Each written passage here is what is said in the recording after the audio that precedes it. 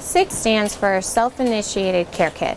What this means is it's a class that you go to, and then they provide you, the military member, and their dependents. It covers you all. Each one of you can receive 3 different medications per month.